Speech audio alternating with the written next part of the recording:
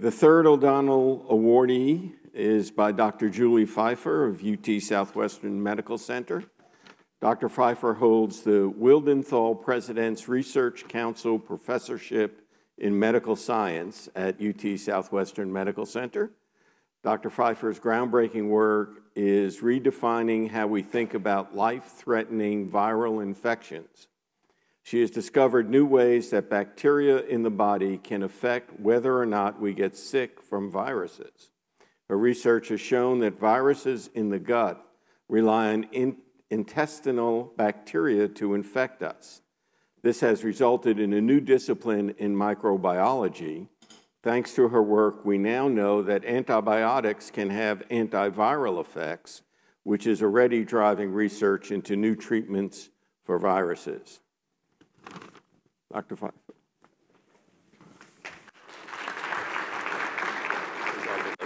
Thank you so much. So thank you so much, both to TAMEST and the O'Donnell Foundation for this wonderful surprise and great honor. It's been a great meeting, and I'm super excited to be here. And today I'm going to tell you about some of our work on viruses, and we're really passionate about viruses.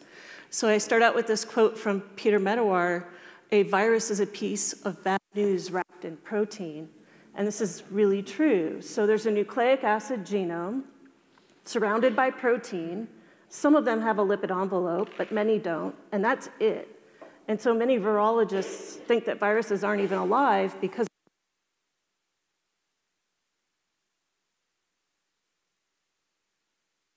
oh, it's back. Okay.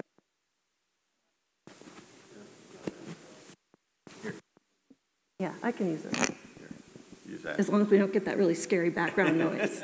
They'll make sure you don't. Okay. So we're interested in a lot of different viruses, specifically enteric viruses, as was alluded to, so viruses that infect the gastrointestinal tract. I'm okay using this one. Okay. Oh.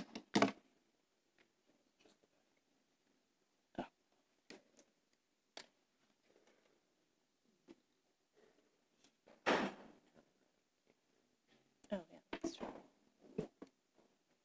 We're good? Okay.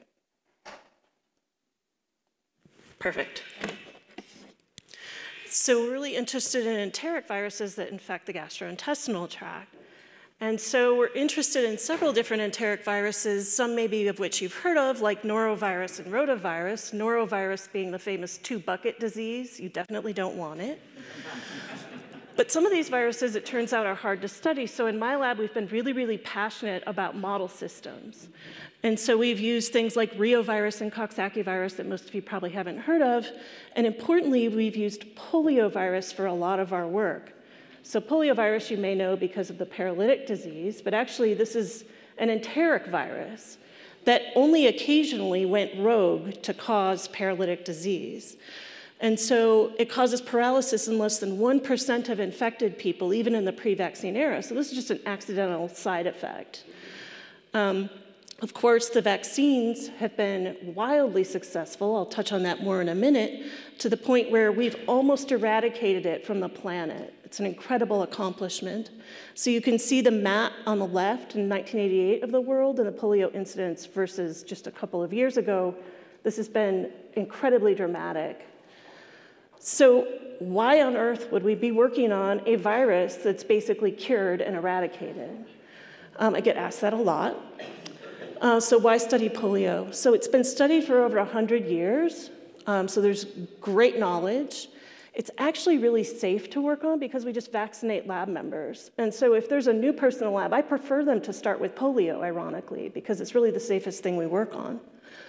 But mostly it's the reagents, resources, knowledge that lends it great tractability. So if you're going to tackle a really tough question, it's nice to have a really tractable system.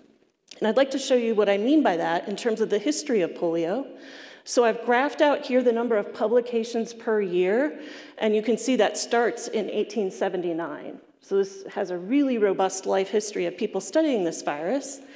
You can see this massive uptick that coincides with funding, not surprisingly. The March of Dimes, which was an incredibly successful campaign, small donations from many that really revolutionized fundraising. So that was one important thing. The second important thing was the development of HeLa cells, which I think a lot of people in the room have heard about that story. And that's because you couldn't grow the virus in the lab easily without them. So that led to two fantastic vaccines, the Salk vaccine and the Sabin vaccine. And you can see a drop in papers after that, predictably. But interestingly, there's been this uptick because people have been using it as a model system to understand how viral proteins can be made and how it's different from regular host cell machinery and so forth. So it's kind of become like the fruit fly or yeast of the viral world. Contrast this with Zika virus, same time scale, right? But what's lacking is that whole left part of that curve, right? Nobody worked on Zika virus until it blew up and we knew nothing about it. And so this is where I think working with a really tractable virus is key. And so when I first started my lab in 2006, we were interested in several questions, including why did so few people develop paralytic disease? Because once you understand that for polio, you can understand it for other neurotropic viruses as well. And so we created a panel of what I call bar-coded viruses that differ from one another by point mutations so we can tell them apart. And this is important because it may be difficult for the virus to reach the central nervous system, but once it gets there, it replicates like crazy. So you can't just rely on how much virus is there. But by using these barcodes, you can figure out there's loss of population diversity. And so two graduate students in the lab, Sharon Koos and Kern Lancaster, really worked out this system. And just to briefly summarize some of their results, if they orally inoculate susceptible mice with this 10 virus mixture, look what comes out in feces. They poop out all 10, no problem. But what was a problem was viruses taking hold in the gut, so we saw a limited capacity there. And then only one of the variants would frequently make it to the brain, suggesting there's a barrier.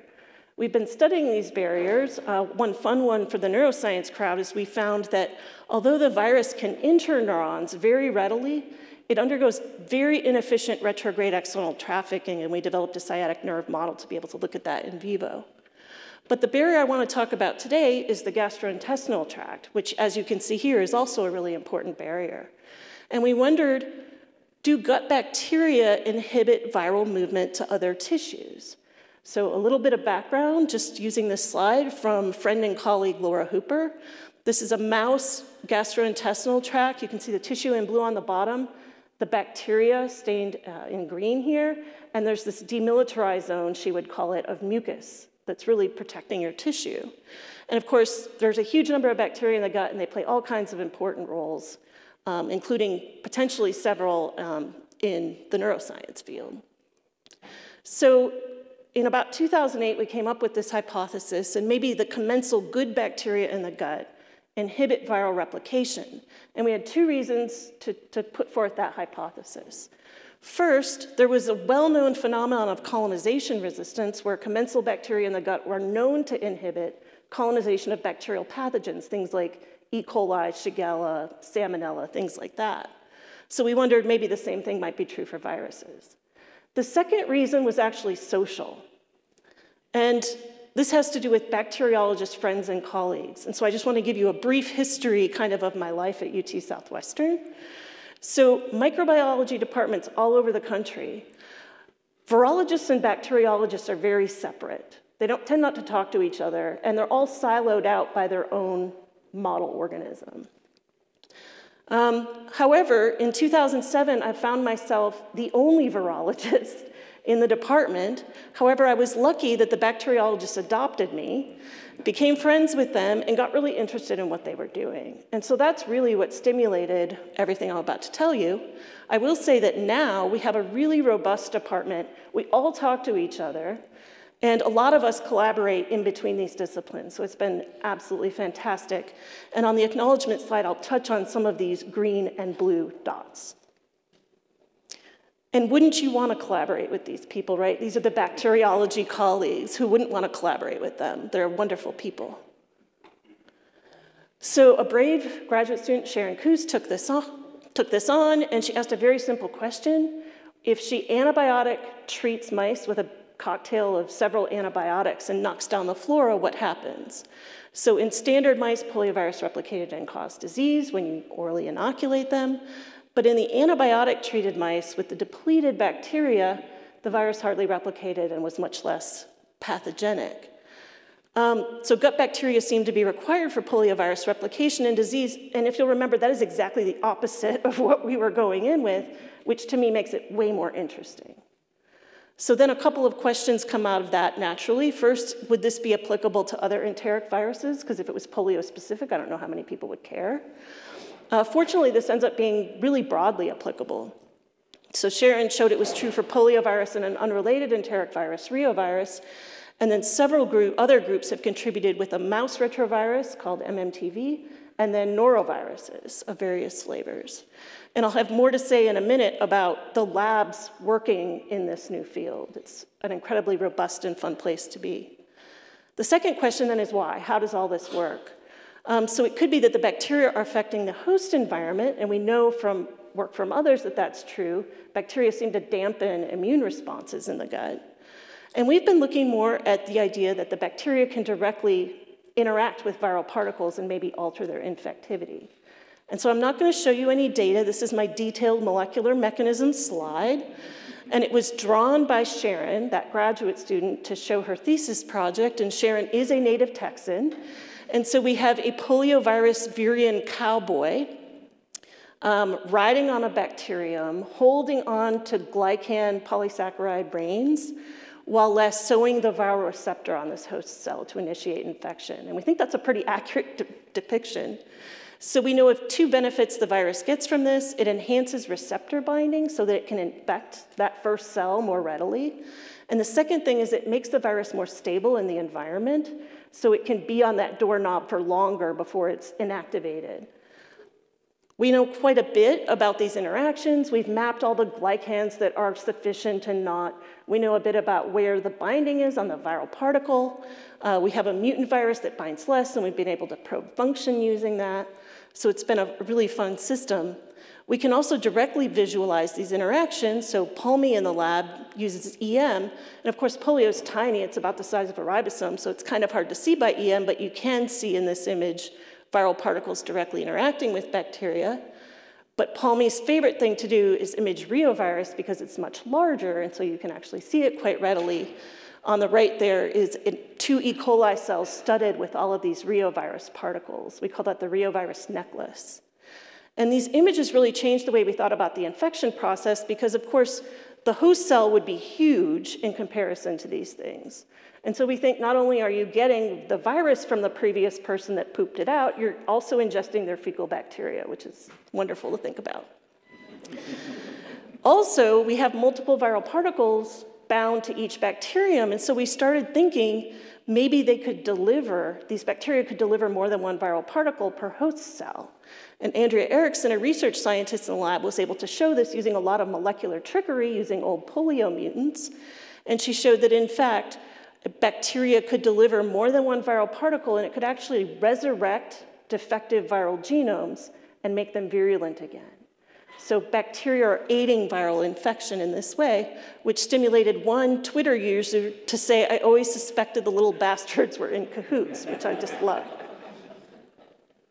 So we know that bacteria promote enteric virus replication and transmission. We have this common theme. We have these 4 different families of enteric viruses that all bind bacteria and or bacterial surface glycans. But there are distinct mechanisms. So we know that they can affect viral particles, and they can also affect host immune responses. And I alluded to the fact that this field has been fun to be in. It's largely driven by a group of female faculty at different institutions all over the country that have been labeled the poop sisters by our virology colleagues. So it's been absolutely fantastic to be a part of this growing community. One really short story on Stephanie Karst, the poop sister there on the right. So Stephanie studies human norovirus, Norwalk, for example, you may have heard of, the cruise ship virus, the dreaded cruise ship virus. It's incredibly common, absolutely miserable, and it's been unculturable for over 40 years. People have tried to culture this thing forever using every technique possible. As a consequence, you have to use human volunteer studies. I mean, how much would they have to pay you? The problem was when people were culturing it, so Stephanie knew me in our work, and she thought, maybe the problem is we're filtering out the bacteria. They take the stool, they filter it, you don't want to contaminate your cell culture. That was the problem. So she was finally able to get this virus to grow in cells in the lab for the first time just by adding the bacteria back. And so this is an example of how work on a model virus that, quite frankly, very few people care about can really inform biology of the greater community. So then what's next? We have a lot of enteric virus projects still ongoing. That's still the bulk of what the lab does. However, I have a really talented postdoc, Ariel Woznicka, who was just named an HHMI Hannah Gray Fellow, and we spend a lot of time looking at the tree of life. And she's really interested in this divergence of when we became animals, these choanoflagellates, I'll touch on in a minute. Characterized viruses, we're very obsessed, of course, with humans, mammals. There's been some studies on, of course, bacteriophage and viruses that infect plants, but really there's a huge gap there in the middle. And the other interesting thing, of course, is there are a lot of major innate immunity discoveries that have happened outside of mammals.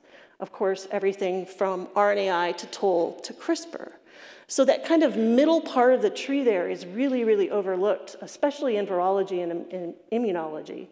And so we're really curious if by using these choanoflagellates, these single cellular pond scum type things, can we understand the foundations and origins of innate immunity that's been masked because of all these other effects in mammals? We have a very complicated immune system. So by pulling back in a simpler system, can we understand it?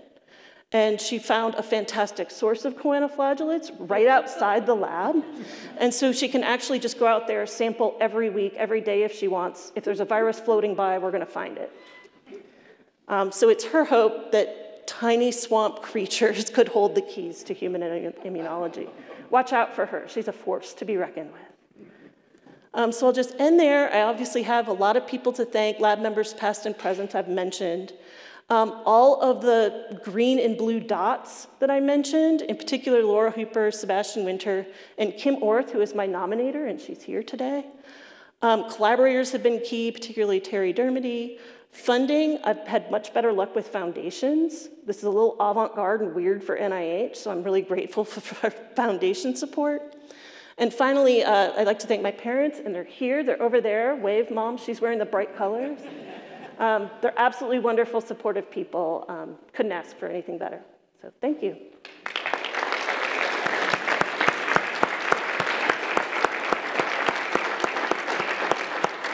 Okay, we have time for a few questions. Are there any questions?